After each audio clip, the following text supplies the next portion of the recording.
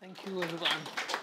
It feels so different to be in real space and not looking at the screen and sort of delivering. So, thank you so much for having me here. And this is today's World Theatre Day. So, happy World Theatre Day to everyone. I'm sure you have experienced theatre in your life or on stage, but surely we are all connected with each other from as theatre artists anyway. We are all acting all the time. We are all performing all the time. We are all doing our jobs as actors all the time. So we are all directly or indirectly related to theatre. And one of the most key important thing which I learned by my engagement with folk art, folk stories, folk culture is this sense of staying connected. That's so, so important. And so I'm so excited to share some of the things which I found on the way. And I'm sure it might be helpful or it might be just relatable to all of you in different ways. So that is one of the important things which I learned or feel. Actually, learn is not the right word. I now look for connection. I look for that we have to come together in some way, in whatever way possible. And that comes from folk understanding of life. That is what I experienced with folk understanding of life. Because I come from a science background. I come from a background which is conceptual, abstract, which is concept, content heavy. And so for me, it was always in the beginning, it was about, oh, what am I talking about? The big ideas of the world and all of that. And really missed in the beginning days of my journey, this idea of coming together. That theatre for me now is about coming together in whatever way. To listen to someone, to share stories, to be together, to watch a performance, or to just come and talk, or to train together, right? When we are doing these gestures, when we are sort of talking to each other in these reactions, and like right now, like what happened when I'm waving, when we are clapping, there's a sense of togetherness, right? So two things. One is gesture. A gesture of any kind, be it a virtual gesture or a real gesture, be it a verbal gesture or a physical gesture. We are trying to sort of knock on people's doors. We are trying to express something which is very complicated. Like our experience is hugely, hugely complicated, and yet we are articulating them in the simplified gestures because we want to share it. Right? And that process of articulation is important because that is about, in theatre and in every art form, obviously, it's about the experience articulated in something which is more perceptible, which is more receptible. And because it is complicated experience, our life, and we want to articulate it. And that, I think, is key to any artist, this need, this desire to articulate what we go through or what our society go through. Right? And so that is what artists do. And not everyone obviously has time, space, energy, and technique to sort of do it. So artists do it so that some people can relate with it. And some people are like, that's not relatable to me. And sure, that's okay.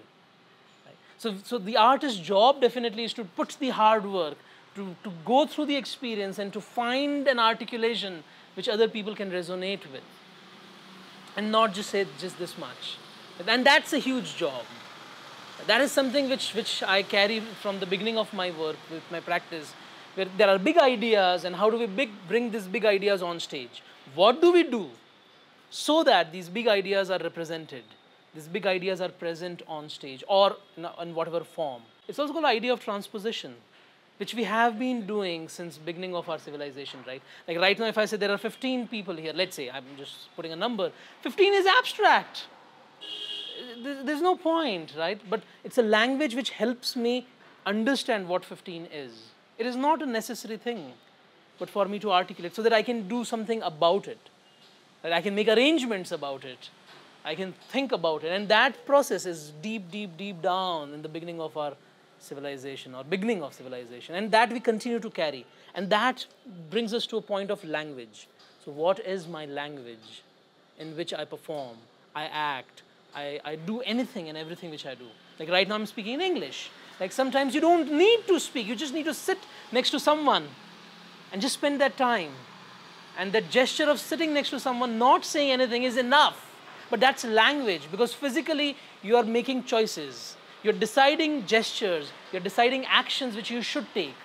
And today I feel after COVID, we definitely need to enter into a world which is action oriented. What am I doing? What am I doing? I should do something. And that's language. Um, and every artist across field are constantly asking themselves, what is my language? And why do we need that? Because once you have language, you can articulate your ideas, what we started talking about. All these experiences we can articulate. And the second part to it is the ability to share it with people. That is something which I really struggled in the beginning of journey. Because I'm like, oh no, this is all about ideas, this is all about concept, this is all about content. Right? It's not about other people. I don't care if the other person understand or not. They have to understand something, sure, why not? If not, perfectly okay. That's where the folk influences come to me. Yeah? And I happen to arrive. And that's where I want to begin today's work. This is just the background setting of where the folk started entering into my life. And actually, this is an interesting place to be because there's a temple, which is so beautiful out there. And this is like an urban space, and there's a little more urban space. So it's already mixed. Like we live in India, which is amazing because there's urban, tradition, modern, postmodern, all coexist. Yeah, like just exist, and it's so beautiful. We don't pay attention. I was not paying attention as artist. I was completely involved in myself, spending time. But that is also necessary, and I'll come back to that a little later. Why that part also is so crucial for any person, artist or non-artist, to spend that time with self and with ideas and craft. And stories are obviously one of the most important things, helping us make sense of the world. So when I was working with these ideas, I always ignored the influence and power of stories. I thought maybe stories are for like simple theater people. I feel very amateurish now of thinking that way, that I felt stories are simple theater. Like people who don't do good theater or professional theater or complicated theater, they tell stories. We are idea theater people. And I was so wrong. I didn't realize how powerful the stories are. And it depends on how we present them, how we perform them. That's where the technique comes in. So when a fakir is singing a song about desert in Rajasthan, he's not interested in the objective reality. Because objective reality you can see, you can experience what's there. I mean, that's for children if you ask them, right? But what is beyond that? What will help me to go deeper into my life? What will help me to really experience the life is what I'm interested in. This is not what I'm saying. I'm, for example, a folk artist. So how do we transcend the reality? What do we do about it? Because it exists. That was important. Like, it's not just about presenting the ideas on stage, but it's about creating an experience which transcends the idea. Because ideas you can study, ideas you can see, ideas you can explore. You don't need theater for that. What is the point of theater if it's just about passing it? Then give a lecture on ideas, right? And that should be enough. When a woman on streets with an ektara, like minimal instrument, sings, maybe not even tuned to any sort of thing, and still you are transported. And I'm like, wow, how do they do that? That's so powerful. There are no orchestra sitting, not classically trained for 20 years artist in the room and trying to compose music which is complicated. And this experience is exactly same without them having any formal training. And this takes me, this is where I want to share a story. I was doing all these complicated theater ideas, experimental theater is what we used to call it before. I still, to be honest, continue to do that. I just now try to bring these layers from the folk world into that kind of theater. But I continue to do that work. So we're doing all this crazy stuff, and I go to my village, which is in Rajasthan, and people ask me, older generation especially, they are interested in knowing what these people who have gone to cities, they are doing. Because most of them hear that they are either doing business or doing some job or something like that. And so one of the old person asked me, what do you do? Now, it is already complicated in my head what I do, because I'm trying to stay away from conventional theater. I say, I don't know how to explain. So I say, I tell stories. And he says, oh, like Kavadiyas. I'm like, who are Kavadiyas? And this person says, Kavadiyas, I mean, these people used to come 40 years ago when we were children. They will come to our village, they will make us sit around, and they will have this kind of box with them, and they will tell stories. I'm like, wow, where are they now? And he says, I don't know, I haven't seen them for 20, 30 years now. And I'm intrigued. I'm like, okay, this is interesting. I need to know. I come from this land. I have no clue about storytellers. We hear so much about other storytellers, folk performers and all of that. So I obviously took some friend's bike and I went out to check on people like, hey, who's Kavadiyas? People are like, Kavadiya? Never heard of this word. Have no idea what you're talking about.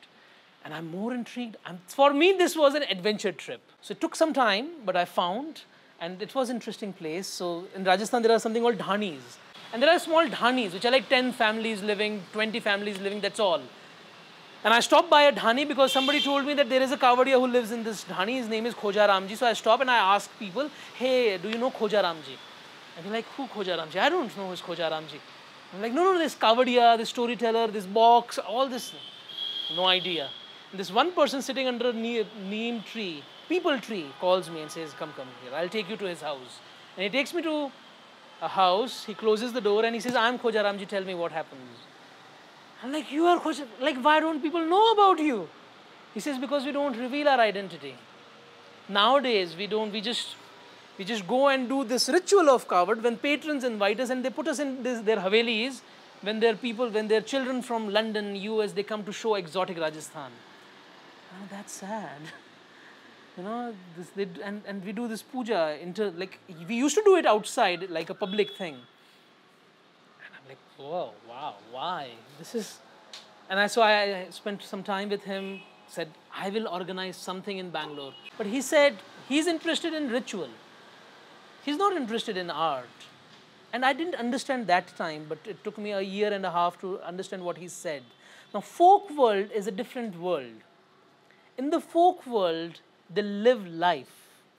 They don't isolate themselves as how modern contemporary artists do, immerse themselves in research and then create these intricate ideas and powerful things and whatever they do, you know, like a musician or a cinema maker or a theater artist or an abstract painter, right? They live life and their art belongs to the life.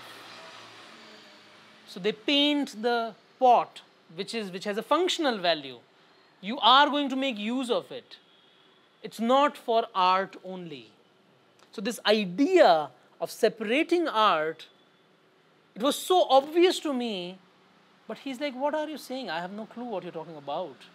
I'm saying, but what will happen to the art? It will die, it will extinct. And he's like, it's ritual, and rituals have to just stay until community exists. That's it. If community don't feel the need for ritual, that's it, done. I just couldn't understand what is going on as a contemporary person, always thinking of getting name, put out your show, go to festivals, talk about interesting things, sound intelligent basically. That is where I was coming from. And here I am, it's like, what's the point? I'm not interested. And I went back, I don't know how to process this entire thing. I continued my life. And I thought, what should I do? I need to know more about folk world. So I started reading stories. I started listening to more of them.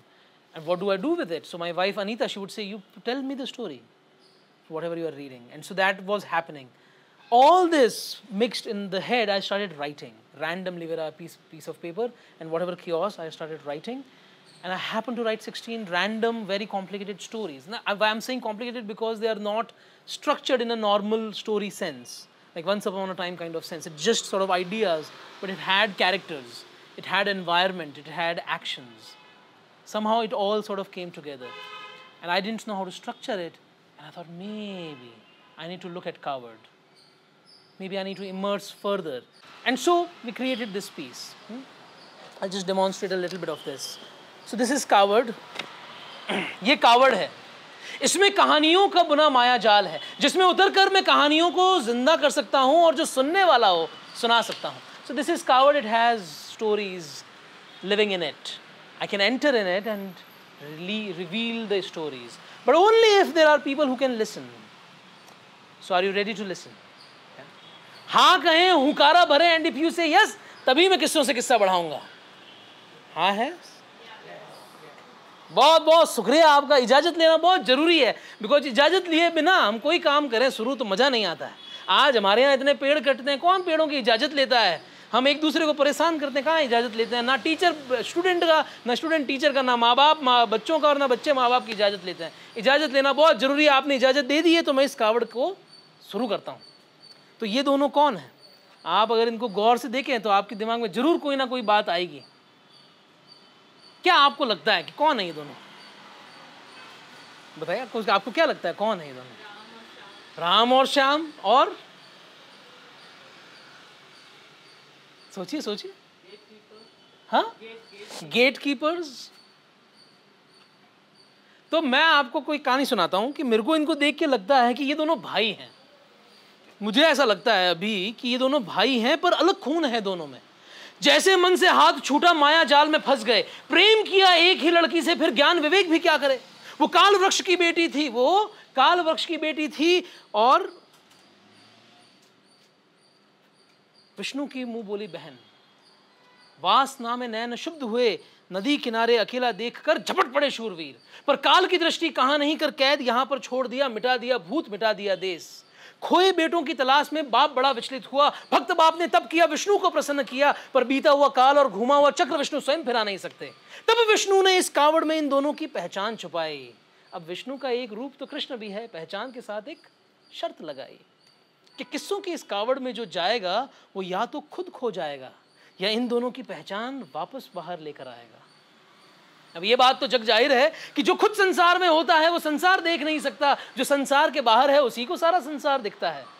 अब मैं खुद इस कावड़ में चला जाऊंगा तो मुझे कैसे पता चलेगी इनकी पहचान? इसलिए आप लोग जो बाहर बैठे हैं, हमारी ऑडियंस जो बाहर हैं, उन्हीं को सारा संसार दिखता है। आप दोनों अगर वादा करें कि कहानियां सुनकर इन दोनों की पहचान बता पाएं तो मैं अपना सर रखूं इस ओखली में। कहीं ये पहचान बता पाएंगे, इस जाल को समझ पाएंगे, हाँ कहें हुंकारा भरे, एंड इफ यू से यस, तभी मैं किस्सों से किस्सा बढ़ाऊंगा।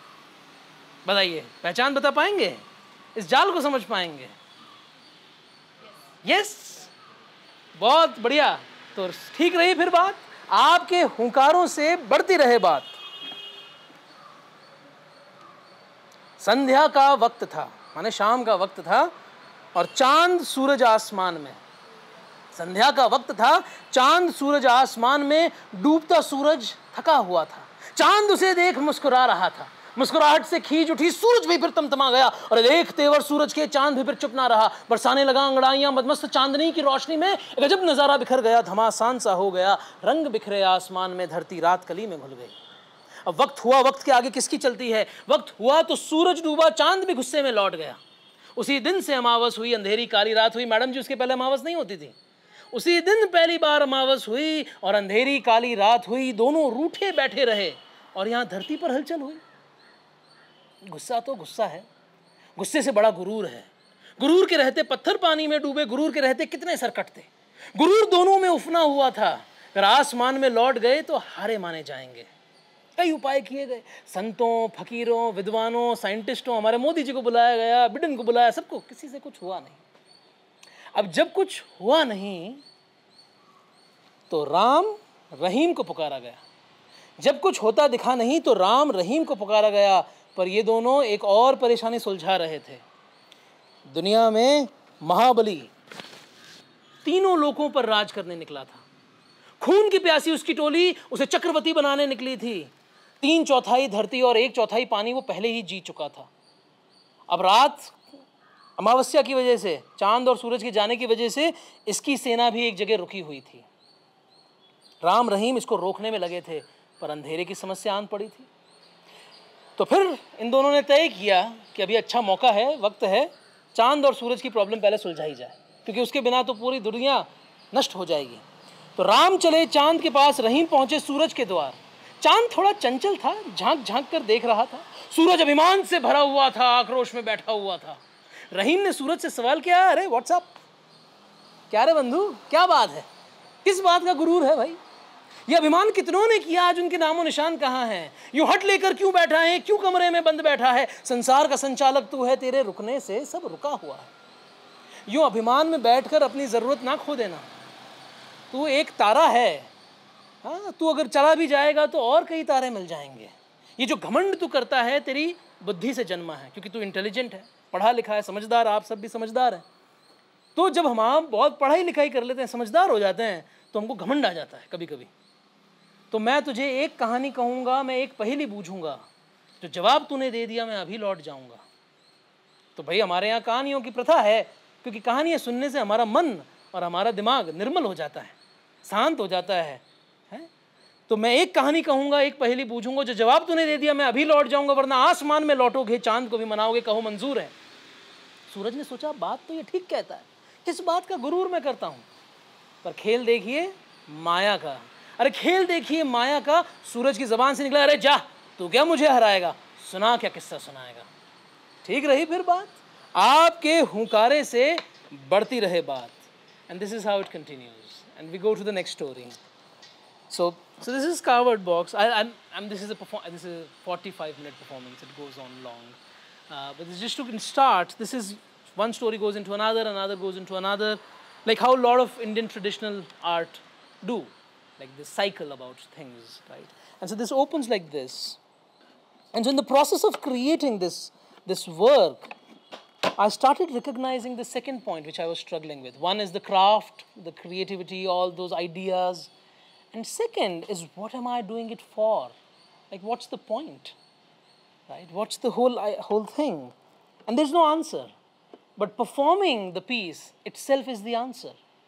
Each time I perform, it makes sense to me to perform.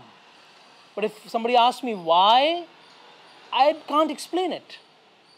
I don't know why. I don't have intelligent answers to tell why. And that was big revelation. Being with this work, being with the tradition, being with the folk life, that you don't need to answer all your questions, but it need to make sense to you. Ultimately, that is why it is art, that it has to make sense to you. You have to express something. So if I today, after some 4 or 5 years of performing this, I have some intelligent answers just to make myself feel good, is that it reminds me of many things. It's like, oh, you are Akshay, this is happening to you now. It's like a reminder, right? It's like expressing something which I feel inside, maybe. And that I have tried now to bring into most of my other work. So this is just one of the projects we do. Yeah, and it's not that I am a covered artist only. I don't call myself that. But the engagement with the folk art has brought this idea that trust your gut. Like, go with the sense. It is good that you don't know how to answer something, because that is exactly when the joy of art is. Because if you know, what's the point?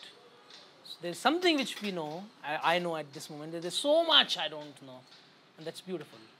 This coming to terms with this unknown, this uncertainty is important, and that I now consciously keep in the work I create.